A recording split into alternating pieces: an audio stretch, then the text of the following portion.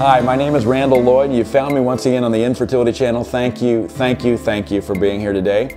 And we're going to start today with a question. This is Cheryl from Birmingham, not Alabama, but Birmingham, England. Dear Dr. Loy, I've had horrible acne since I was a teenager, and I've heard that that could be related to my infertility. Is that true? The short answer is yes, and we're going to talk today about acne. I'm going to tell you a story that absolutely did relate fertility with acne. We had a couple, this happened about 2 years ago. They came from another country, and we tried to get translators at every visit, and we thought we did well. They came to see us for IVF.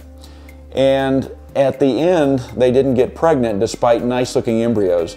We had the translator come back to the post-IVF visit, so we just tried to find out why didn't they get pregnant. And the translator said, well, did you tell him about this medication you're taking for your acne? And she goes, no, I didn't say that because my doctor elsewhere had prescribed that. She pulls this pack of pills out of her purse, and they were birth control pills. So she had been on birth control pills all the way through her IVF cycle. All of you IVF patients, if you're on orthotricycline or estrostep or any one of these other pills, you know not to take them during IVF. So what is acne? Acne, as every high school girl knows, is hormonally related. Many women from age 15 to 50 even do have some degree of acne and oily skin just prior to the menstrual period. Most young women will clear acne in the teens, but sometimes we see in reproductive medicine women who do have acne in their 20s, 30s, and 40s, and we do start thinking about some condition related to fertility. We do know that acne is an androgen-regulated process. Androgens increase the turnover of a protein called keratin, which plugs up the pores, and then there's a bacterium. It's called Propionibacterium acnes. That particular bacterium is notorious in then causing inflammation and then acne. So when I see a woman come into our practice who is, say, 35 with facial acne and or acne scarring, I begin to look at androgens, both adrenal androgens, and we will also look, as appropriate, at ovarian androgens because both organs create androgens.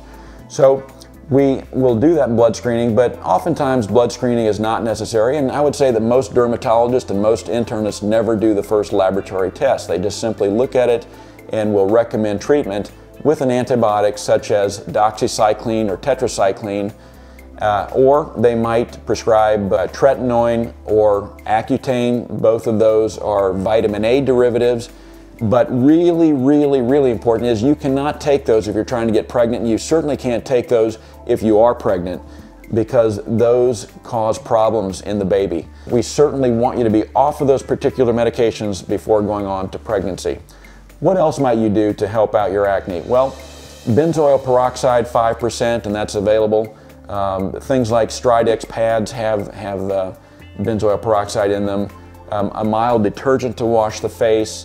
Watch out for the thick makeup, the oily makeup, sunscreens that have a lot of oil in them. Just make sure your hygiene is good.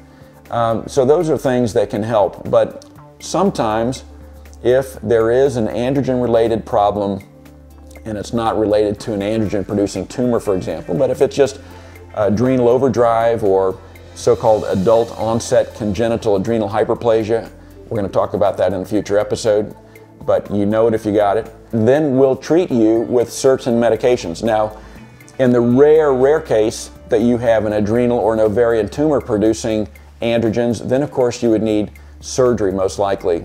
But most people don't have those. That would be much less than 1% chance. The great majority of patients who have some oily skin or acne are treated easily by birth control pills if you're not trying to get pregnant, for example, orthotricycline, or if you are trying to get pregnant, oftentimes a very low dosage of dexamethasone, trade name Decadron, usually 0.25 to 0.5 milligrams at night is enough to decrease those adrenal androgens, which might help medications work better or might help you get pregnant on your own.